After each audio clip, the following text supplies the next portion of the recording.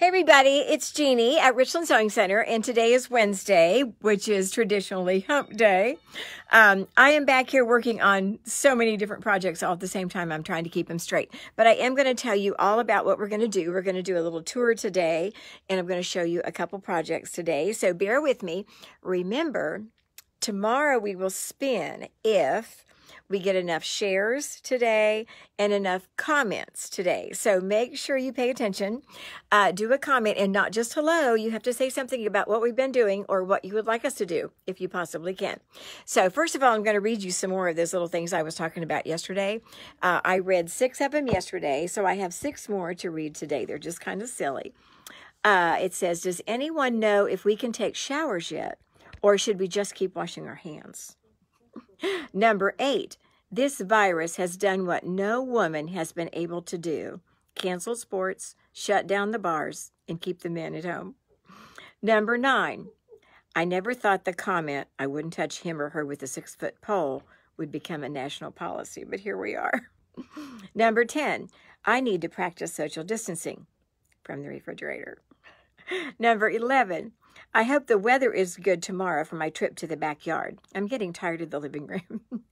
And number 12, never in a million years could I have imagined I would go up to a bank teller wearing a mask and ask for money.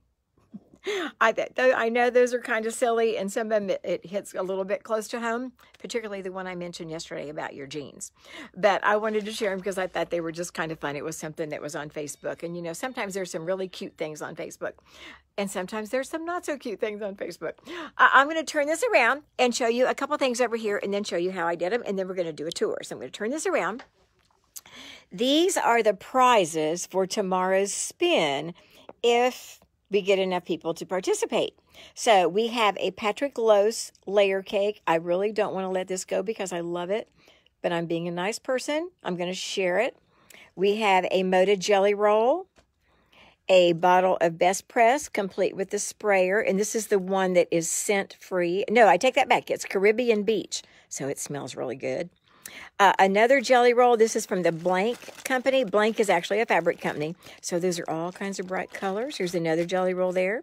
This is a half jelly roll of Batiks, and it's kind of got all kinds of colors down through here. It's called Set in Stone. We have an Aurifil thread and some cotton bobbins. And then I've decided to give away one more of these design packs called Holly Jolly, which has a lot of neat things. And those are the ones I used on those towels that I did. So these will all be on the spin tomorrow if we get enough likes and shares and comments. Okay? Now I'm going to scoot over here and tell you why I'm going to tell you these. This is one of the hot pads from the Better Not Pout book. I'm just going crazy with that Better Not Pout book. This is the snowman, and inside here is a layer of batting and also a layer of Insulbrite. So we do have 2 types of Insulbrite here by the yard. One is the regular Insulbrite, which is kind of just a silver with a thin backing to it. And then we also have some Insulbrite fleece, which is like having a piece of fleece or batting attached to the Insulbrite, so you wouldn't have to use another layer. I used the Insulbrite and the batting. And Jane and I were talking yesterday about which side do we want to put it on? Well, I said for a pot holder, you would normally put this side against the hot pad or hot dish or whatever you were picking up. So we put the Insulbrite with the silver side facing on this side. Because if I give this to you as a present, I hope you don't pick up a pan of lasagna with this side of it. But that's totally up to you. You can kind of decide which would be better. If you're using it like a trivet, then you'd want to put the Insulbrite right under the top layer of fabric to do that with. Now, I wanted to show you too, because I have a white snowman, and this is glitter grunge that I used for that. This is actually the piece of fabric that I used. I backed the fabric first with Shapeflex SF101 because I didn't want it to show through. And then I also like to put Heat and Bond on the back so that when I'm doing this, I can iron this down to the background so that it stays. Because you'll notice there's no quilting through him. There are some cheek stitches and eyeballs and noses and stuff. One nose. But I like to be able to fuse it down. I think it looks a little bit nicer and does a little bit better when you get ready to do your applique. So that is one of the projects I was working on this morning. something. And then I have a very dear person in my family. It's my mother-in-law. And she has been sick lately. Some of you have known Miss Helen, and she's doing much better, I'm happy to report. But she did say that they didn't have any Christmas decorations. So I thought, well, I can't let that go. Now, sometimes she watches my live. So, Helen, if you're watching, you're getting a preview of your Christmas present. So I decided to make her a pillow because I thought that would at least add a little bit of a bright spot. So I love this fabric. Every time I walk by this bolt of fabric, I just think it's the prettiest fabric. It's just happy. So what I did was I cut a square. I have an 18-inch pillow form, so I cut a square of fabric 19.5 inches, and I'll tell you why. And the first thing I did was back the fabric with SF101. So the fabric that I put on the front has a layer of interfacing fused to the back of this front piece because it gives it a nice smooth body, and I really, really like that. And then I made cording, and I'm going to talk to you about that in just a minute, by cutting that on the bias. And in the back, I have an envelope style back, which is when I have two double folded pieces that overlap back here, because that makes it really nice.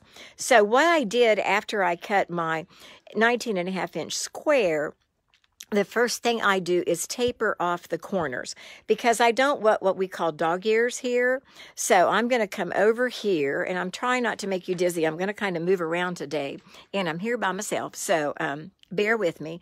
So if this were one of the pieces of fabric, I take my rotary cutter and ruler, and I come down a 1/2 inch from the corner and up here about 3 inches, and I slice that off, and then I do the same thing here.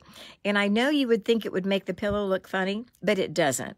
It keeps this from being that pokey dog ear looking corner. So I do that to all 4 corners of the pillow front. When I do the pillow back, I had 2 pieces of fabric similar to this, and I folded them in half, wrong sides together, and made sure that each of those was beyond the halfway point of the pillow. And I had them nicely pressed. And then I also did that same corner on those because that back was going to have to match what I had on the front of the pillow. With me so far? Okay, and then I made some cording. So I took my red and white stripe fabric, and this stripe is actually on the straight grain. So I cut this on the bias because I love to work with bias, and I used my zipper foot right here to stitch. I had a piece that was 2 inches wide. So this is the piece of fabric that I had. And the cording, this is not that clothesline that we've been making coasters out of. This is regular cording that's used on pillows and seat covers and things like that. So there are 3 steps to doing this cording. And I want to just tell you real quick. The first is to actually make the cording. So the first thing I did was I sewed the 2 raw ends of the cording together. And when you cut things on the bias, your ends look like this. So when you sew them together, it's a little bit different. You put them together, right sides together, and sew a diagonal seam. And then it comes out real nice and flat. Actually, I think there's one. No, it's in the seam. You can't really see it. But so once I had it long enough, I folded it wrong sides together over the cord. See, the cording is inside here. And I did my first stitch. Now, I didn't try and stitch real close to the cording. I didn't go as close as I could, but I kept the 2 raw edges even, and I sewed it to make the cording. Then the second step is I'm going to sew the cording to the front of the pillow. So I laid the raw edges, and notice I have a pretty good size seam because you're going to remember I said I cut it 19.5 and the pillow form is 18. So this was going to work out just fine. So I put this on here on the right side of the pillow, and I did my next seam just a little bit closer to the cording than what I did when I created the cording. So that's my second stitch on the cording, and now it's fastened to the pillow front. Now when I come to a corner, I took my scissors and cut little slits here and squished it around the corner. Can't do it with one hand very well, but and there's nobody here to hold the phone right now. But you kind of squish it when you go around the corner, because if you don't squish it a little bit, when you turn it right side out, it'll have a tendency to want to make your corner kind of curl. And I want to make sure it lays nice and flat. So I get that all the way around the pillow. And when you end something like this might be the spot where I started. So when I come back around the other direction, I undo some of these stitches, or I could undo the stitches on the other piece that's coming around. I cut it off and I stick the end inside the other piece. So what I've done, basically, let me see if I can kind of explain that. Pretend there's cording in here. I would fold this back and fold it over like this. And the cording, the end of the cording is actually inside that fold. So it might come up here about an inch. And then when you sew over it, it's a real nice ending. You can't really see a lot where the ending is. It's a very smooth ending. It's very easy to do. And I apologize because I don't have anybody to hold this to really do a good job of showing you. So that would be what I would do to apply it to the front of my pillow. Then I'm going to put the back of the pillow on. And when I pin it, usually I pin at least one pin on all four sides of the pillow. I overlap those two back pieces, and I'll show you again. And then I sew it from the back side of the front of the pillow. And the reason for that is I have a row of stitches here that I can see, and it's not on this one. But remember, I've sewn the cording to the front of the pillow so I can see the seam. So now when I sew the front and the back of the pillow pieces together, I snug my presser foot over a little closer and I get real close to the actual cording. I'm still about a 1/2 inch seam, but I'm being tight. This is my zipper foot, and all the zipper feet are a little bit different, but you can move your needle all the way over to the left side so that when you're up against that cording, you would be actually pushing. So see if I position it like that.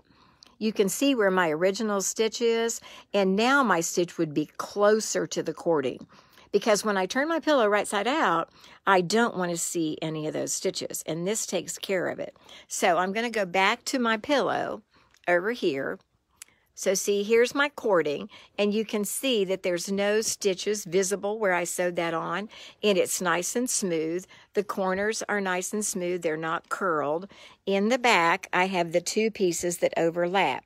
These are fully folded in half pieces so that there's no big lump there, and it's not going to, what I call, burp open. But it was easy to put the pillow in. I did leave some of the seams. I didn't really trim the corners because I wanted them to stay full. If you want to make the corners a little bit more full, you can actually stick some polyfill in the corners and kind of fluff those out. But didn't that turn out cute? I'm just kind of proud of that. So if you're making pillows, it's real quick. I did this morning because I got that feeling this morning that, you know, I think I need to make her a pillow to kind of brighten up the apartment a little bit. Okay, so now we're going to walk out through the store because we are still going to be open tomorrow. And then, of course, over the weekend on Saturday, we will be closed on Friday for Christmas. So I'm going to walk out through here. We have some new fabrics. We got that Be Grateful fabric in, and we got more of it this time. This is what has the bees and all the colors and the flowers and the sunflowers and everything that go with it.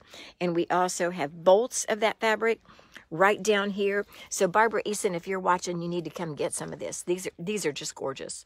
So the bee fabrics are extremely popular right now. And then, of course, we still have our Christmas fabrics on sale. I'm going to walk on out through here. I'm going to try really hard not to make you too dizzy. This is our regular pattern rack. And then over here, these are the 50% off books. I moved that rack over here. It was over in the classroom, but since we're not having any classes right now, I brought this out here. There's some great books on this rack, so come take a look at that. And then over there, those are also regular pattern, our garment fabric patterns, our seasonal patterns, our collage patterns, some of the shabby fabric patterns, some of the Kimberbell things are all over there. It's a great pattern selection. This is the regular book rack. This is where that Better Not Pout book, that's what that is. So these are regular price books on this rack, and we also have a rack up by the register for that. So I'm going to come on over this way. I want to remind you about the Quilters Select Rack. The Quilters Select Rack are those awesome, awesome rulers that just don't slip. We have the rulers and the mats. We have the rotary blades here, and it's a real good buy. The price on the rotary blades for Quilter Select is really good. These are the applique scissors. They are super, super sharp. And then on the back of the rack, which everybody forgets, is where we have the rotary cutters. And it looks like we only have one here right now. And these are the glue stick refills, but that rotary cutter is amazing. So if you haven't ever tried the Quilter Select rotary cutter, it is awesome. It's heavy and really, really nice. This is our Hoop Sisters shirt. I never get to wear this. It's always here at the store. I need to take it home and wear it sometime. This is where I put a lot of crystals, and it was really fun to do. We do have that design in stock. I'm going to scoot on over here. This is our notion wall over here. These are some parts, some feet and things, and there's all kind of notions on this wall, as well as the wall up by the register. So I'm just kind of panning over this real quickly. And then the table underneath this, these are our pre-owned machines, and we really have a great selection of pre-owned machines. We have several models of the embroidery machines. These have totally been serviced and cleaned and taken care of, and we don't put them out here until they are in really good shape. And then there are some basic sewing machines down toward this end. So if you need something in the way of a pre-owned, we've got one serger here right now. But just ask, and we can see if we have something that you might like. And then over here, this is the other notion wall. The rotary cutters, the little accessories, the pens, the freight check, all the markers, all the needles, all the scissors. I'm just kind of going quickly through here. The specialty bobbins and things. All of these things are over in this area. So I think you can kind of see that. This is another area of the book rack. It's right here by the register. Cindy, say hi. There's Cindy. She's waiting to take your money. So there's the other book rack. This, of course, is the Kimberbell rack. There's my Kimberbell sign. So all the Kimberbell things, and there's that new Kimberbell mug rug. These are all the Kimberbell things. Our brother accessories. I'm going to the other side of the Kimberbell rack. We have all kinds of Kimberbell accessories, patterns, notions, batting, felt, vinyl, just all kinds of stuff on the Kimberbell rack. Over here, we start in with the stabilizers. Up there are the Inspira stabilizers. Down here, we have a lot of the, in our form, the things to do the jelly roll rugs, the lightweight tearaway. This is the Floriani stabilizer rack. We've got 2 racks here for that. These are our Anita Good designs, and we move on down to the OESD designs, the Purely Gates designs, the Hoop Sisters designs, a lot of things down here. We have 2 big thread racks here. One is the Exquisite thread is right here.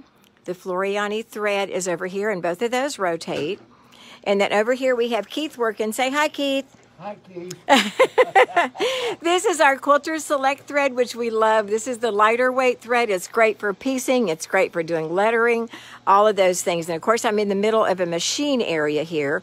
I'm going to scoot back over here just for a minute. This is the scan and cut accessories here. I have scan and cut stuff here and here and here, all those things. There's the Kimberbell glitter. I move over here. These are embroidery designs here. Those are those stockings I showed you last week. And then over here, the Janine Babbage designs. And so, see, there's my little dog pillow. Home is where the dog is. A lot of these designs here. Down on the end is the Amy Lee Scott. This is the edge to edge designs. And then all of those designs for her runners and placemats and things like that. That's pretty much all her things. More scan and cut. Over here are the creative grid rulers. Those are the rulers that have the little bumpies on the back. So we have a great selection of those. There's that wonderful rotating cutting mat. That'd be a great gift. Hint. A lot of creative grid rulers. The Eleanor Burns rulers and some of the others are down here on the end. And then over on the other side are more selections of rulers. It's amazing how many rulers you need when you're a quilter, especially. Lots of rulers. There's our soft and stable and our bow saw in our form and all those things. So great selection of rulers over there. We've got our dime category of designs right here. And then this is our sale area. Everything with a yellow dot on it is a great price. So if you need to take a look at that, there's my featherweight that I never get to use because it's out here. There's another one of Janine Babbage's designs made into a pillow. I'm going to come over here. We're getting over, this is more into the machine area. I'm going to peek up here at BJ and see what he's doing. I think he's probably getting ready to eat lunch. Say hi, BJ. Would you look at me? It's terrible when your son's here. There, he's smiling. This is the Viking and Pfaff area up here. The other Pfaffs are over on the other side. There's the Viking feet are on the wall. The Janome foot rack is right here. So I've covered everything extremely fast. Here's our handy quilter, which this is the Amara, which is absolutely wonderful. So if any of you are looking for, this is a 20-inch quilter on a frame. We have it set up on a fairly short frame because we just don't have room for anything any larger. And then, of course, we have our seal fat quarters down there, and there's Jane's books. We have samples of the books that are made. These are the fabric books, and then they're all in packages there, and then back in the rest of the fabric department. So I've made a full circle. I've probably made you very, very dizzy, but I wanted you to be able to see everything. So come see us. We are here and ready. I am trying to get a lot of things done here at the last minute and hopefully be ready for Christmas, although we're not really going to do anything special. So it's going to be mostly Doug and I and just saying a peek at the kids in there sometime soon. So try and come see us if you can. We want to see you. Make a comment. Share. If I get enough of those, I'm going to spin that wheel tomorrow. So I will try and be real short tomorrow because I know Christmas Eve is a busy day for some of you. Our church service isn't until 7, so I've got plenty of time, but I want to spin that wheel, and I think I have 7 or 8 presents, so get your name on that wheel, okay?